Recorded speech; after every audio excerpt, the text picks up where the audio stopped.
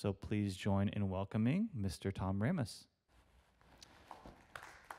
Thank you, and thank you, Colin. All right, we're on number 3. And I remember when Naval Institute Press, kind enough to decide to publish the book, one of the questions I was asked is, well, Tom, what questions does your book answer that we could use? And I remember right away the first question I said that this book will answer is, how on earth did a cow town in Northern California end up being the site for a nation's nuclear weapons laboratory? That was the first question I had. And there were some others, which we'll cover later. But hopefully at the end of today's lecture, you might know the answers to that first question. How did we end up here in Livermore being the site of a nuclear weapons laboratory? And let's find out. So when we talked about the Manhattan Project in the last lecture, and I took us right up to the end of the war and one post-war shot.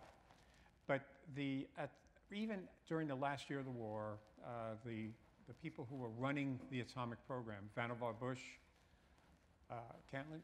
Conant, some others, they were already aware, what are we going to do after the war to maintain our United States dominance in atomic research, especially this, which would lead to an atomic bomb. And Bush had some ideas, and he brought it into the Pentagon, and the Pentagon got involved. And he kind of treated it like basically like a continuation of a military operation. And there were 2 prominent JAG lawyers, Judge Advocate General, if you're in the Army, those are Army lawyers.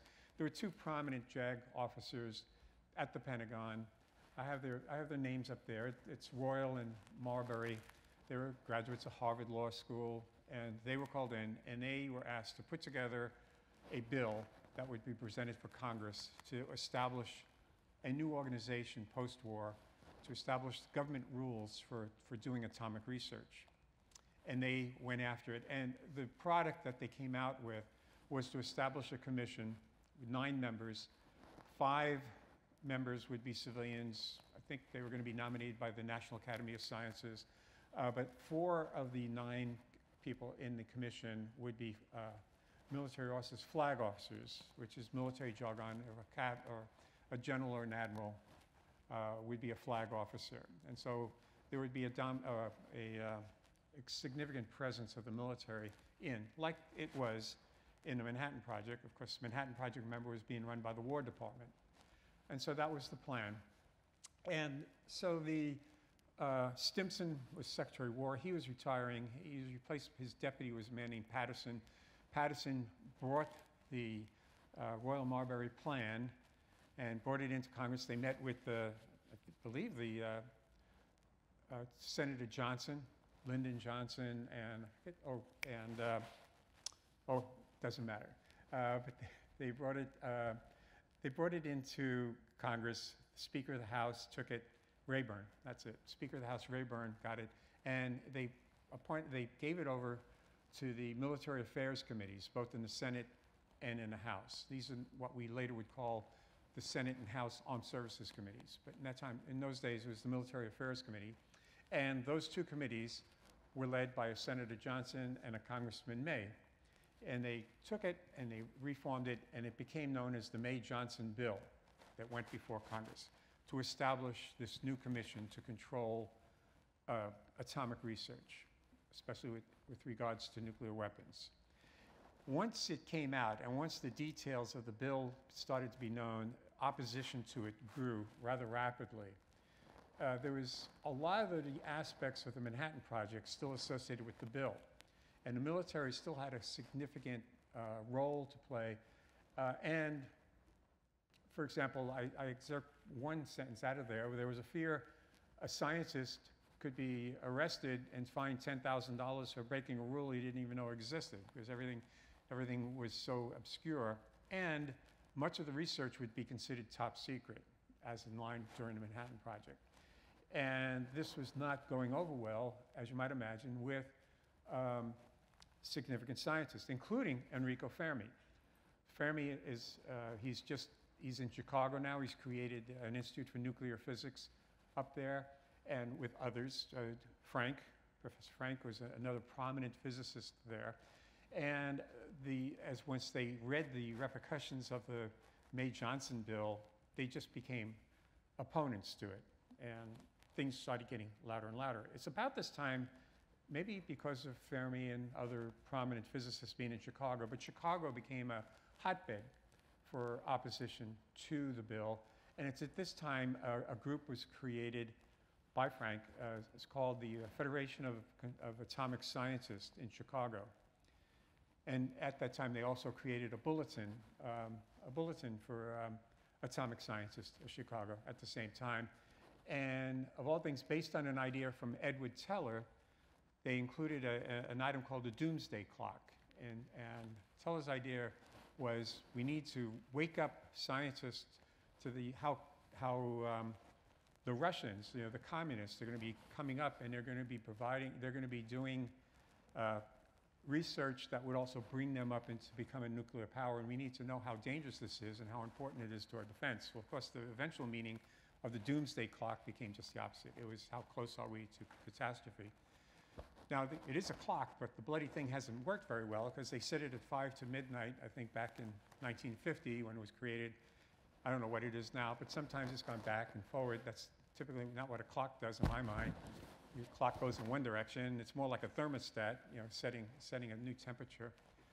And, and a warning here, truth and warning. The bulletin once declared me a mini-mind back about 25 years ago. So if there are some things that I say that you disagree with or anything, just take it up with the bulletin because they've already labeled me, they've already got me scoped as a mini-mind. And so what do you expect showing up here? And all right, so there's opposition to this thing. And the opposition goes into Congress. And there's, as I point out here, there's Senator Brian McMahon. He's a first-term senator from Connecticut, lawyer, comes in, and he picks up on this. He has a deep interest in atomic energy research and comes up with an alternative Senate bill called the McMahon Act, which would basically establish a commission, but these would be civilian commissioners. They would not have any military flag officers in running the commission. And it would have control not only of nuclear weapons, but also it would be promoting atomic research in general. And there would be a lot less emphasis on the secrecy of a military operation in McMillan's bill. And McMillan's bill began to grow and gain momentum and gain more support. Senator Hoyt Vandenberg, for example, he was one, however, he was a very conservative senator and held out for more military participation in atomic research. And so he introduced an amendment to the bill which introduced an assistant commissioner or an assistant secretary for military affairs, it was called. And that person had to be a military officer, flag officer, that one position. And that military affairs position would be more or less in charge of handling nuclear weapons research within the government. And there was some give and take, but going through 1945 into 1946, lots of arguments. I think I won't go into it for lack of time.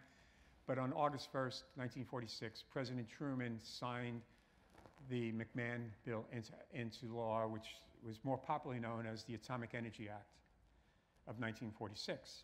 Now, with the passage of that, they created an Atomic Energy Commission. And the commission would control, that organization would control all aspects of nuclear weapons research, as well as promoting atomic research in general. It would provide funding even to go to civilian colleges to conduct basic atomic or nuclear physics research. The commission would be composed of 5 commissioners, 1 chairman and 4 members, and they would be chosen by the president and approved by Senate confirmation. In addition, the act created, this is also after a lot of the arguing about how much military participation would go, a military liaison committee. Is that what I have? I gotta make sure, yeah. Military liaison committee was created, the MLC. That would be an official organ in which the Defense Department at the Pentagon would transmit its requirements to the Atomic Energy Commission on the needs of the Defense Department for nuclear weapons. So this is by law, federal law, created that. Now later, Congress would change its name to the Nuclear Weapons Council, which is something we might be more familiar with today. But originally it was called the Military Liaison Committee. But that Nuclear Weapons Council, which in fact I worked, which I remember one time in my life, I had to work for the Nuclear Weapons Council for 2 years.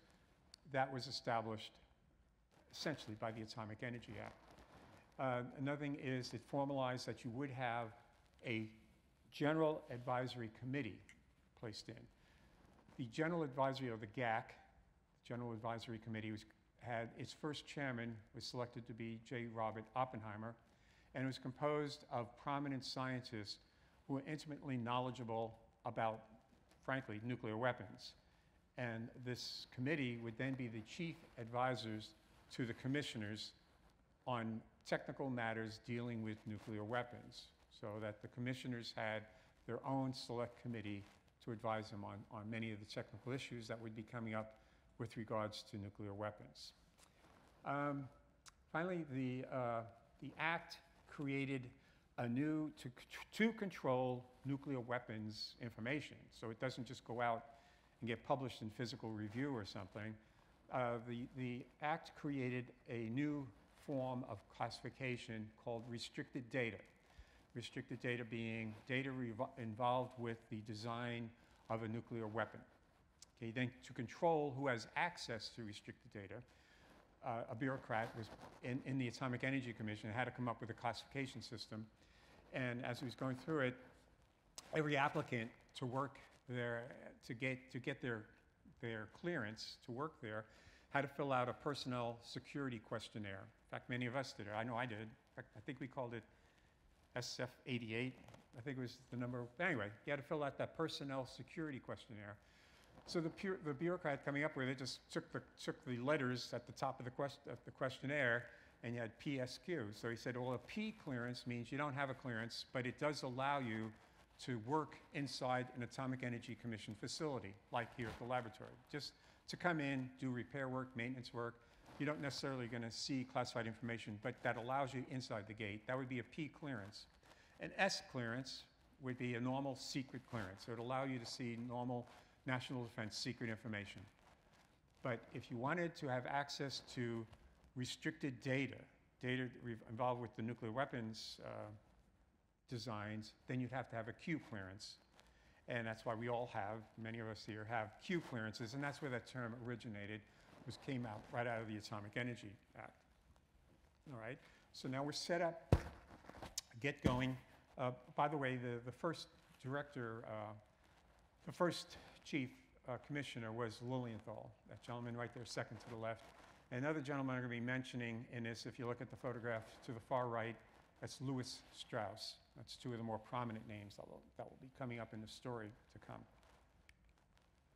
All right, now, as I was writing this stuff, trying to do research, I came to the realization there's 4 or 5 things happening simultaneously all over the country and the world, and they're all leading in, they're all going to lead, believe me, we're going to eventually get to Livermore, but there are things happening all over the place pretty much simultaneously, and I was having a dickens of a time trying to, how do I make a coherent story out of this thing, because there are many things happening. So you're going to have to rely on your imagination and your minds to go, because I can't help it. I'm going to be skipping around a little bit, because while the Atomic Energy Commission was being created by the McMahon Act, at the same time, back at Los Alamos, when the war ended, Oppenheimer leaves, goes back to Berkeley, actually, and he's succeeded by Norris Bradbury, who ran some of the implosion high explosive experiments during the Manhattan Project. He's a former Naval Reserve officer, and he was actually studied at Berkeley and Stanford, got his degree, I think, out of Stanford. And he's now the new director at Los Alamos.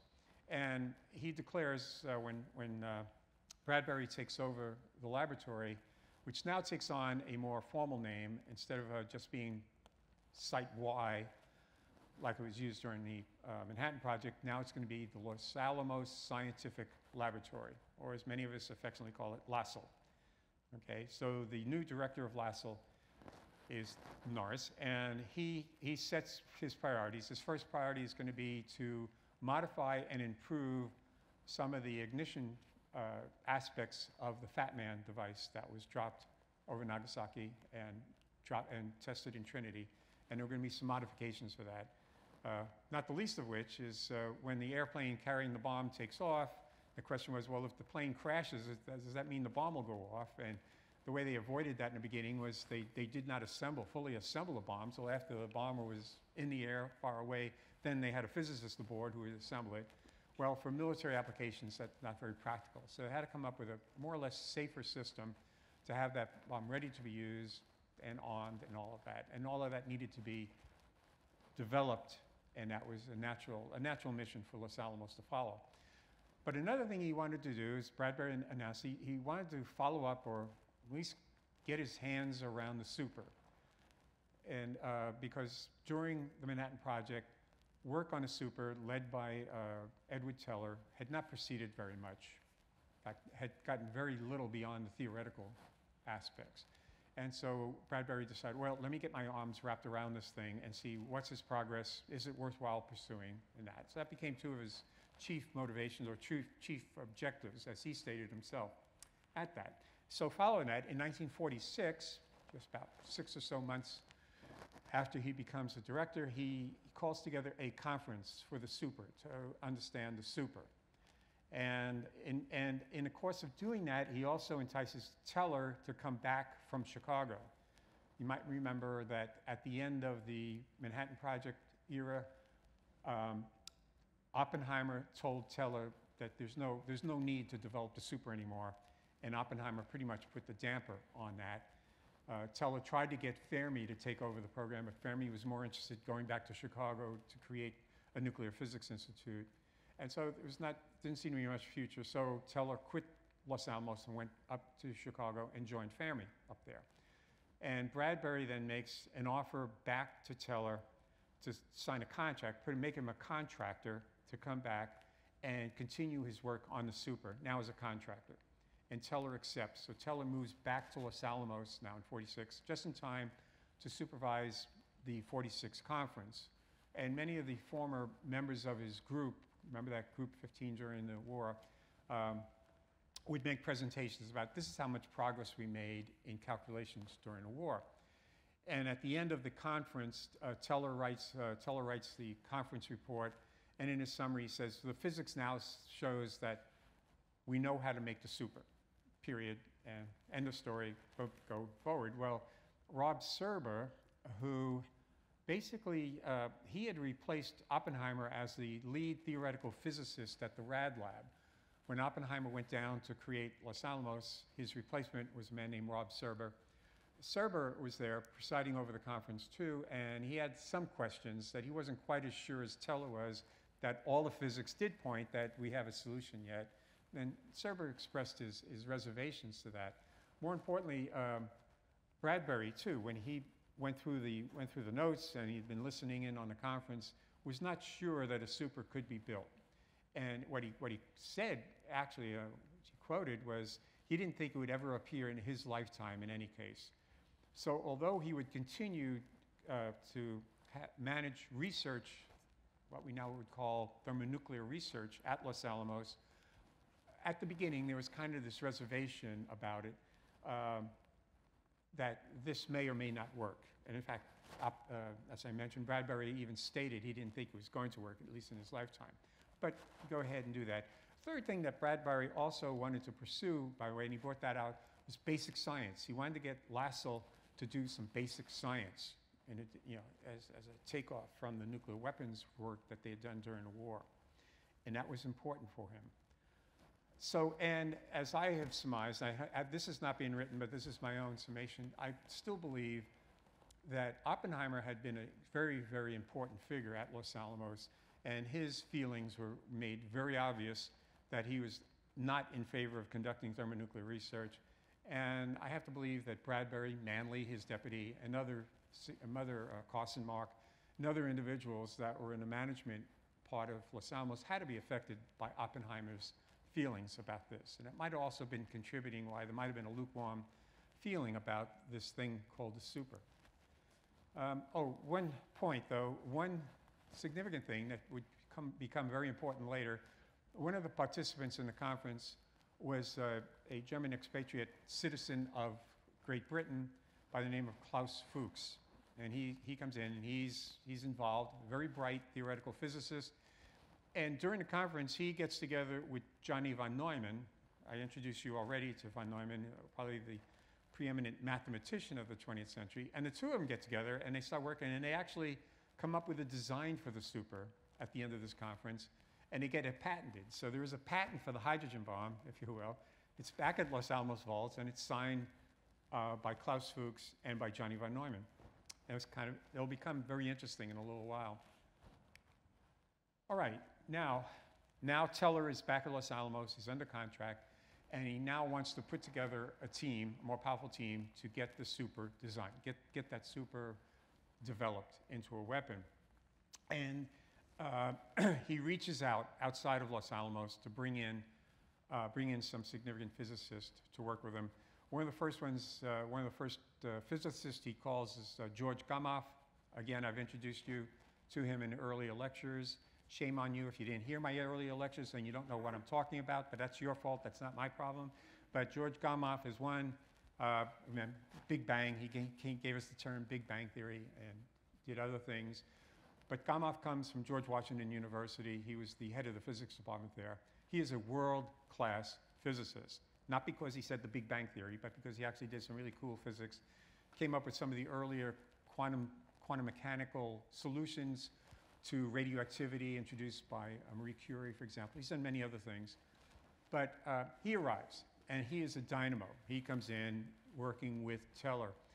Then Bradbury puts together, he forms what he calls a director's committee to keep him informed of how progress is being made on a super. And he picks Teller, of course, and Gamow. But he has the one member from the Manhattan Project, one member of Teller's group during the Manhattan Project is Stanislav Ulam, who I'd introduced again to you in an earlier lecture. And Ulam is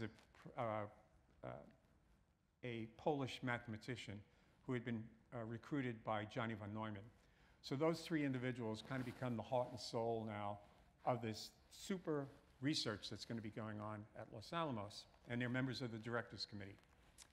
And some of these I got actually, Gamow wrote an autobiography, and it's almost like they're having fun, but Gamow is coming up with these crazy schemes, how to make all of these things work. You got three very powerful minds working together, and they're coming up with all of these various schemes. But the big thing for me is in January of 1950, Gamow and Teller co-write a paper in which they actually come up with an honest-to-God design for what the super would look like. And I call this the classical super. This was the first concrete design for the super. Shows up in January 1950. Now, a few months before that, something happens on the other side of the world. All right? Now, during World War II, a very prominent Russian physicist, Kapitsa, he meets with Stalin and a committee, and he suggests to the chairman, Stalin, that Russia ought to be pursuing, or the Soviet Union ought to be pursuing an atomic program based on the papers that they read from Otto Hahn's experiments in Germany and from the Niels Bohr, John Wheeler article that I mentioned that was written, September 1st, 1939, about the importance of uranium-235, and it's possible to make a bomb from that. If you're a good nuclear physicist, it doesn't take that much to put two and two together and figure out how to do it. Russia had some pretty good physicists that knew how to put two and two together. So just as much as you had people like Lawrence in America trying to bang on the government's doors saying, look, if we're not careful, Hitler could have an atom bomb, so too Kapitsa had a meeting with Stalin to say the same message. We need to start an atomic program. Stalin wasn't all that impressed, and he felt there's nothing that's going to happen in time to stop the Wehrmacht from overrunning Russia. But they created this program. Igor Kakachev became the head of it, and it became a backwater. They started working, but it did not get all that much attention until 1945, where the rapid testing of 3 atom bombs by the United States suddenly woke up Stalin to the military importance of this particular project. And so Kurgachev's program suddenly goes from being a backwater to the main emphasis of Stalin, and it's so important that Stalin takes the head of his secret police, Beria, Beria, and appoints him, you are now in charge of this thing. I want an atom bomb to work, basically. So Beria takes over. He's a thug, and meets with Kurgachev. And within a year, they're ready to make a test. And in fact, Kurgachev writes later in a memoir that Beria warned him that if the test did not work, he and his entire staff would be executed right on the spot. So it's pretty important. And they, in August 29th, I think, 1949, in Kazakhstan, they detonate what later on the intelligence would call Joe 1. And the Soviet Union becomes a nuclear power. All right? Lawrence is, well, they do that. Before I go on to Lawrence, that one gentleman that was a member of the AEC Commission, I said his name was Louis Strauss, he had been pushing for a program for the Air Force to go out and collect samples in the air to see if they could detect nuclear tests going on. And he got it, and he got it approved. And so the Air Force had a program going around, which is now based in Patrick Air Force Base in Florida. Still exists. But anyway, in September, early September 1949, a B-29 bomber is flying with filters attached to it, picking up the air particles in the air, and boom, they take it and they'll come back. They're stationed in Alaska. But then when they take off these filters, typically on a typical flight, when they look at the radioactivity of the filters, they usually measure about 50 counts per minute. And that's from natural radioactivity. Where if you have volcanoes, I don't know if you people realize it, but a volcano does release radioactive matter into the atmosphere. And there's other sources from cosmic rays and other sources that create radioactive elements up in the atmosphere. And so typically they pick up 50 counts per minute. On this one now, they picked up 85 counts per minute on this one particular filter. So they took it and flew it down to a laboratory in Berkeley, California, called Tracer Lab. It's on San Pedro Avenue, for you Berkeleyites. And they took it down to Tracer Lab, and Tracer Lab took the samples, and they saw radioisotopes that are indicative of a nuclear test. And within a few days, word of the results of that gets up to the White House, and President Truman is briefed. And within a week, then there are newspapers all over the nation announcing that the Soviet Union has now detonated an atomic bomb. Now, and this happens just as Lawrence is taking off for a weekend. He's going to enjoy a quiet weekend in Yosemite National Park. And he goes down, he's in Merced, stops at a stoplight, and he happens to notice the newsstand, and there are the headlines in big letters, Reds test A-bomb. Lawrence picks up the paper and reads it, finishes his weekend in Yosemite, comes back to Berkeley, and at the university cafeteria, he's sitting there with Louis Alvarez and with a chemistry professor there, and the three of them are discussing this stuff on the news, and especially Lawrence and Alvarez know full well about the super and other kinds of things going on, and in their discussions, they realize just as much, a feeling comes within Lawrence just as much as when he first became aware of nuclear fission, that could lead to an atomic bomb. Then the news that the Soviet Union was now an atomic power, in his mind led to, well, it's only a matter of time before Stalin would have a hydrogen bomb, a thermonuclear weapon. It has to be, it's sure, and actually his feelings are absolutely true. The Soviets did in 1946 create, at their National Institute, underneath a physicist named Tam, they did create a thermonuclear program to create a thermonuclear weapon. So his feelings were, he was right spot on. The Soviets would be doing that. And once again, he had the feeling that we cannot allow a tyrant like Stalin, in this case, instead of Hitler, now Stalin, have a weapon and be the only one in the world having this very powerful weapon. And he felt he needed to wake up the government once again to a threat that would be coming coming down towards the United States.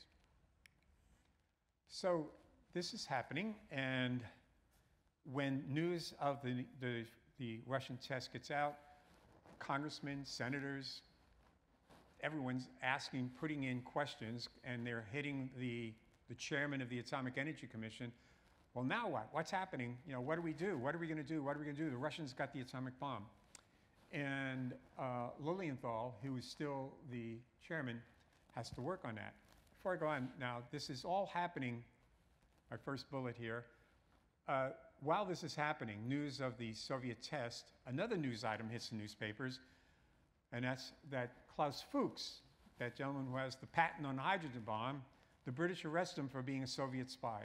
So Fuchs is identified, he's a Soviet spy, and he'd worked in the Manhattan Project in Los Alamos. And so it was very clear, practically everything we knew about the atom bomb and the super, the Soviets knew too, through Fuchs, as this became general information.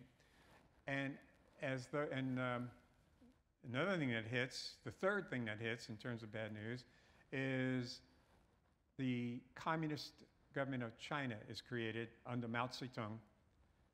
They found they win their civil war over the nationalists. And within a few weeks, Mao Zedong travels to Moscow, and he spends a month in Moscow as a guest of Stalin. And in fact, appears in Red Square in those big parades, and before the crowd announces the eternal partnership and allegiance of China and Russia, or China and the Soviet Union, for the furtherance of communism. That communism will march on and eventually become it will become the world's government. And so the Iron Curtain, the image of the Iron Curtain stretching down over Europe, separating Eastern Europe from Western Europe, with the communist world to the east, and the Western world being the democratic world to the west.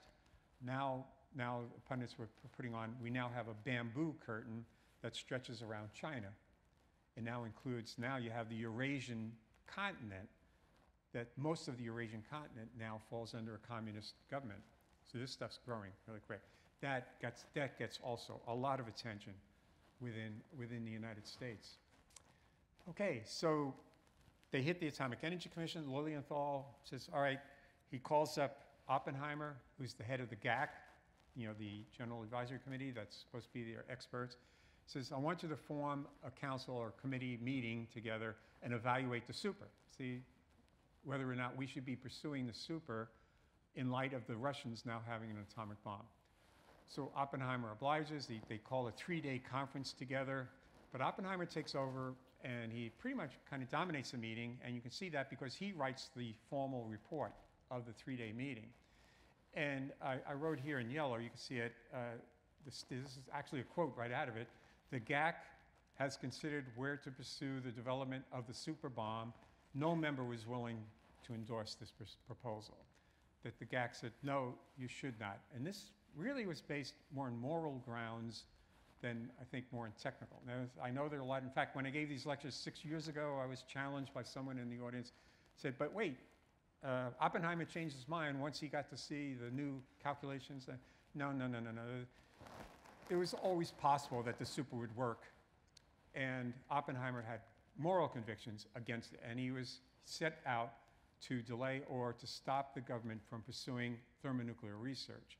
And his reasons, as I point out up there, is one, it's technically extremely difficult, but two, if we were to pursue it, then the Russians will pursue it. Otherwise, maybe they won't do that, which was, as we now know, that was already wrong. The Russians were already pursuing it. In fact, if anything, they were pursuing it ahead of the Americans. So the issue then went on. Senator O'Brien, Louis Strauss, other members went and said, this is not good, because Lilienthal was happy to say, okay, we're not going to pursue it, but others pursued it, and then eventually it went up to the National Security Staff of the President, and the President formed a special committee with the Secretary of Defense, Secretary of State, and the Commissioner of the Atomic Energy Commission, Lilienthal. And 3 of them met, and they pretty much decided, no, this is not this is not good. We should not delay that. We should start to pursue thermonuclear research. That leads to, in January of 1950, the same month that Gamow and Teller present their first model for the super, President Truman directs the Atomic Energy Commission, orders them to now develop the super. So should be no more arguments going on. All right, so back at Los Alamos, I mentioned the 3 members of the Directors Committee, and one is Stanislav Ulam. I should bring that back a little bit more. I'm going to go back to that gentleman. He was born now, maybe many of us now would recognize the city. He was born in the city of Lviv, which at that time, when he was born, was a part of Poland, not a part of Ukraine yet. But he's from there. He's a Polish mathematician. He's a real he's in love with mathematics. He joins mathematics clubs. He becomes an extremely accomplished mathematician. And Johnny von Neumann discovers him and brings him to America, brings him to Harvard. And he becomes a fellow at Harvard, where he meets David Griggs. And then Ulam gets a job being a professor of mathematics at the University of Wisconsin. And then finally, von Neumann brings him down to Los Alamos. He's working there. Now he's still a member. Now he's a member of the Directors Committee on the Super. And about this time, just before, he also had a job offering at UCLA. And while he's in Los Angeles, he contracts encephalitis. He's in the hospital suffering from this. Of course, they're going to open his head to relieve pressure in that. And so his doctor tells him, don't think. Okay, well, this is like telling, don't breathe, you know. And Ulam can't do that. He's laying in bed, and he's going stir crazy, trying to do something. So he starts playing solitaire. Someone gives him a deck of cards, and he starts playing solitaire. And he plays solitaire. And being the mathematician he is, he starts asking himself, what are the odds of me winning a solitaire hand if this is the configuration of the opening hand? If I have these cards here and I got this card here, what's the probability I could win this solitaire game? And he starts trying to do these calculations, and he gets an idea that there's so many variations to this, it's impractical. But what might be more useful if he records the starting positions of the cards and plays the game and see if he wins or not. And then do it again, and then do it again, and then keep track of each time you play the game, knowing the starting conditions. Did I win or did I lose? And from that, after a while, you would build up a statistical base, and based on a statistical base, you can then come up with probabilities of winning at solitaire. So that's what he did in bed, in recovering from encephalitis. But when he got back to Los Alamos, the idea kept in his mind, and then he transferred it to saying, well, instead of tracking playing cards and whether I'm going to win solitaire or not, what if I tracked a neutron inside the super and just watched it bounce around? And I know the probabilities that it would have of being absorbed or causing a fission or this or that. I know all these individual probabilities, so I just track this neutron to its death, or whatever that may be. Maybe it escapes, maybe it doesn't. And boom, and I record it, and then I do it for another neutron, and then another neutron. And if I do it for enough neutrons, I'll build up a statistical base, and then I would know what would happen to a flux of neutrons going through the device, and I can actually predict how it would behave. And so he presents this idea. Now, seems to be pretty impractical doing millions of calculations for millions of neutrons, except that right at this time, the digital computer had been invented. Now you could do millions of calculations fairly rapidly, and so Ulam's ideas seemed suddenly to be very pertinent. And another member of the group, Nick Metropolis, another mathematician at Los Alamos, gave a name to this kind of systematic way of doing calculations. He called it a Monte Carlo calculation, because he said it kind of looked like a game of chance, the way you were going. And indeed it did. And so these Monte Carlo calculations then took over. And Ulam, in January 50, you had Gamow and Teller presenting their idea for super. He then applies that idea, and he gets a friend from Wisconsin, where he had been teaching, and he gets an army of calculators, and they start applying basically a Monte Carlo kind of calculations onto the super that Teller and Gamow had built. And in March of 1950, he writes a paper, and on the front page of it, it says, the idea is a fizzle. In other words, it ain't gonna work. This dog won't bite. Teller is livid. Teller reads the report, and here's this thing he's been promoting since 1943, And he's got this mathematician saying it ain't going to work. And so in fact, Ulam writes a letter back to von Neumann telling him, I saw Edward today, he was pretty furious, but I think it's okay, he's still going to talk to me, kind of thing. But Ulam, by the way, was not against the super. If anything, he was more determined than ever to make it work. And so he had an idea, and he takes his idea into Teller, and Teller listens to him, and then listens. And because maybe this happens after, I have it up there, Bethe comes in, looks at Ulam's calculation, says, Ulam's right. Fermi comes in and does a whole series of calculations again, comes back and tells Teller, Ulam is correct. And then even von Neumann himself, he has this maniac computer back at Princeton. His wife, Clary, can write algorithms for computers. She writes an algorithm to do it. And even von Neumann comes back and tells Teller, Ulam is correct.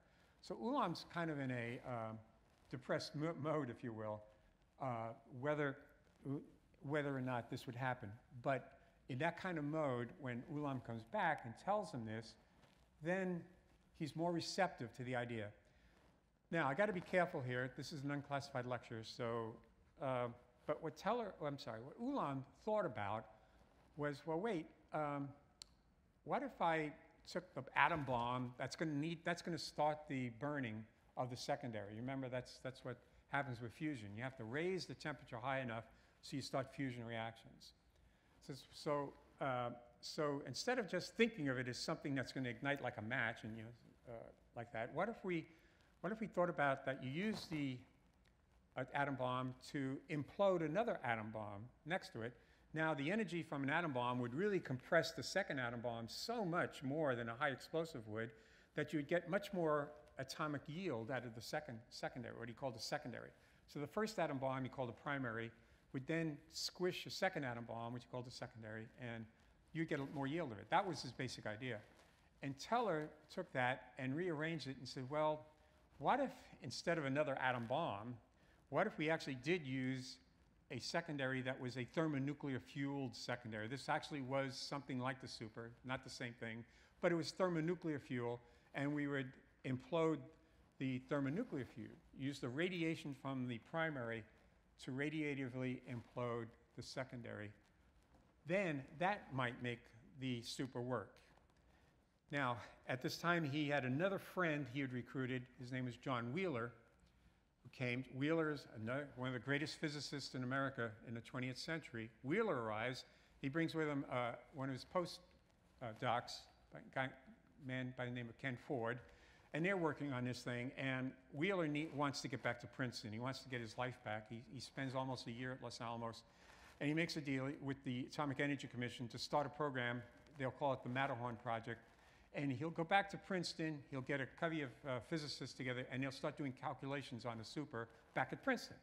And they give a name to this project. It's called Matterhorn, or the Matterhorn B. And so they do. He gets a contract, he goes back to Princeton. Ford then writes a thermonuclear code to try out this new idea that Teller and Ulam put out in March of '51. After Teller calmed down and realized what Ulam was saying, he took his idea. Ulam and Teller write this paper, and then Ford then starts writing a code and doing calculations. Will this thing work? It's kind of in parallel to what Ulam had done a year earlier. Now, some of you, I know, all along have doubted that my authenticity in giving you this history, whether or not you think I'm telling you the truth or not. So as a precaution, I went and met with Ken Ford and his lovely wife, Joan, and had a picture of me taken with him. So take it there. There it is. There's living proof. I'm there. I got the word right from the horse's mouth. That's Ken Ford. He is talking to Tom Ramos, and I'm giving you the truth, okay? So I don't want to hear any more rumors about Tom's full of it, all right? I'll show you more pictures if you're not careful. Ken's still happily married, and he's still quite alive, and he's living in Pennsylvania. All right, anyway, Ken does these calculations at night in New York at the IBM offices, takes the train back and forth, and then again, the pressure's building up, so Oppenheimer is asked to create another conference to consider the super, just like he had done back earlier. And so they do form this. This one's going to take place in Princeton, though, and so they form this thing up. But this time, now, you got Ford's calculations. Ford gives them to Wheeler. Wheeler then makes a presentation before the GAC, and he shows them Ford's calculations, and it shows it works. It would work. And those calculations, with that, the GAC totally reverses itself and says, we now recommend the Atomic Energy Commission should pursue a thermonuclear weapon. And right then and there, the Atomic Energy Commission says, okay, we're going to do it, and it'll be the Mike, it'll be called the Mike device in a Mike event. So we're going to do that. This will be totally dedicated to a testing a thermonuclear weapon. And meanwhile, Teller, in the midst of all of this, Teller gets involved in all of these fights back at Los Alamos. He's more agitated than ever that Los Alamos is not pursuing the super ideas as much as they would. For example, back at Los Alamos, nobody was hopping up and down after Teller and Ulam had written that paper in March '51. And so Teller is kind of flustered, and he quits once again, and he goes back to Chicago to join family. All right, meanwhile, like I said, there's lots of parts to this puzzle. And Lawrence had, after he read that newspaper account, and he went back to Berkeley, and he met with Alvarez. They were going to go off to Washington and do some stuff, and they agreed, well, let's go to Washington. We need to convince government officials to support the super program. But first, let's go back to Los Alamos and get an update on what's happening. So they do, back in October. While they're there, Ulam tells Lawrence, we need more tritium to make this thing work.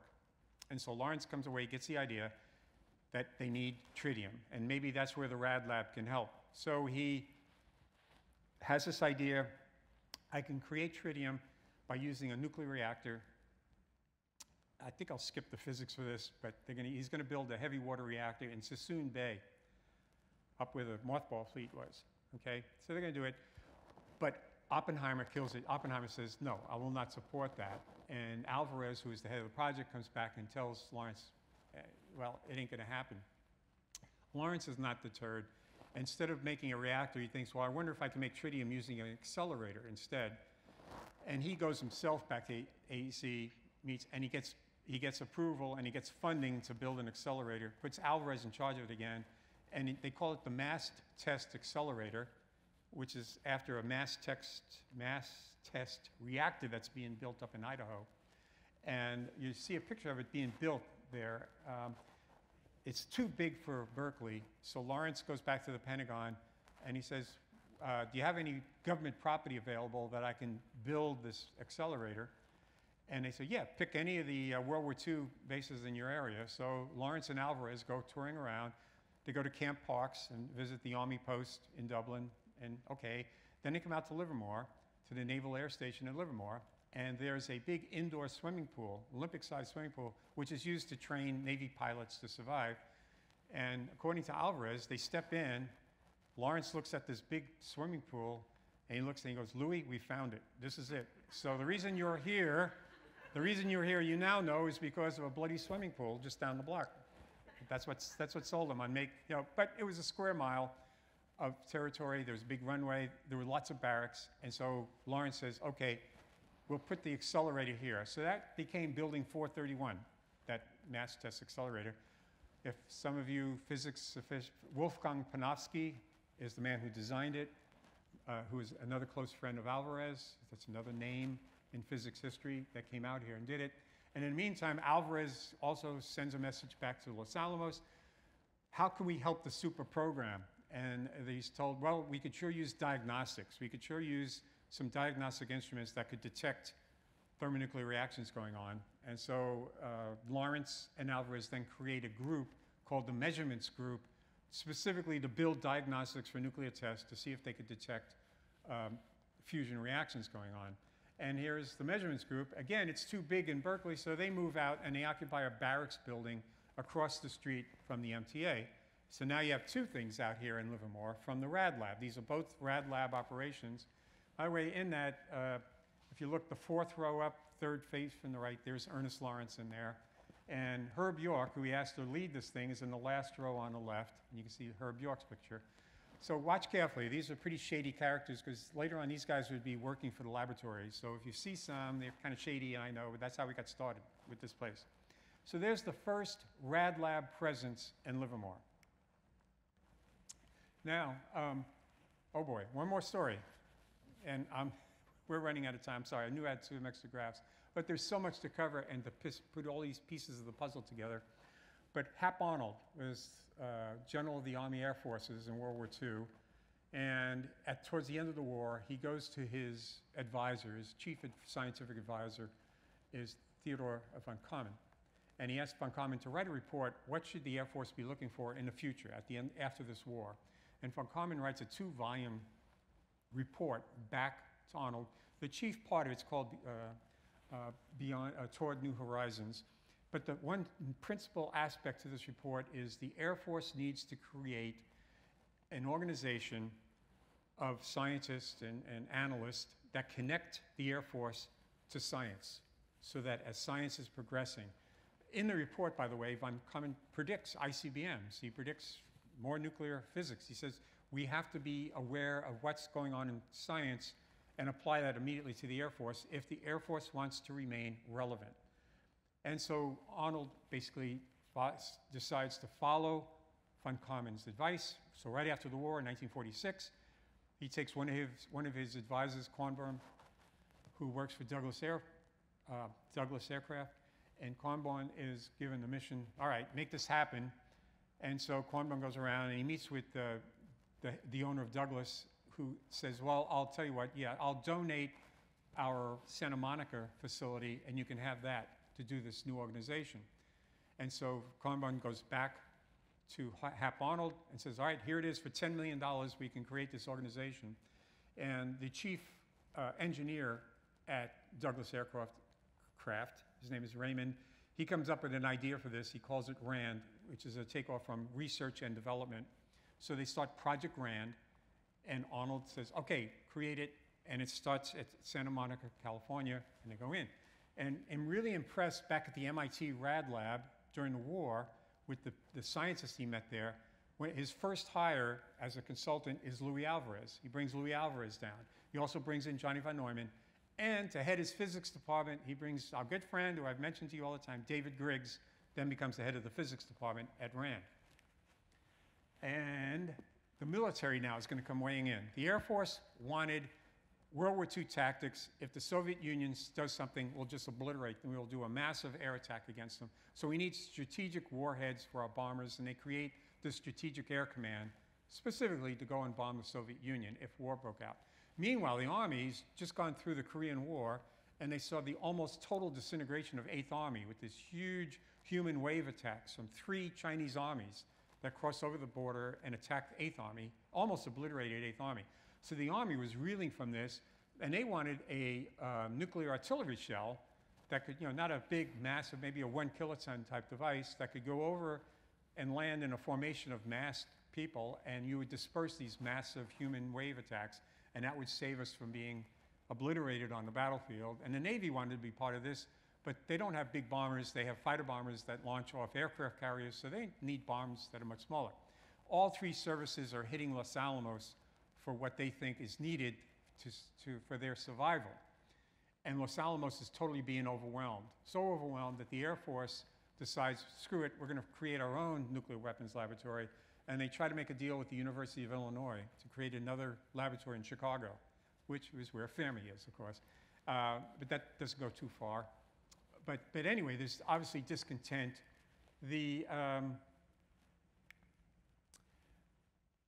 David Griggs, a good friend, von Karman, resigns as chief scientist of the Air Force, and he says, David, why don't you take my place? Griggs leaves RAND Corporation and becomes the chief scientist of the Air Force.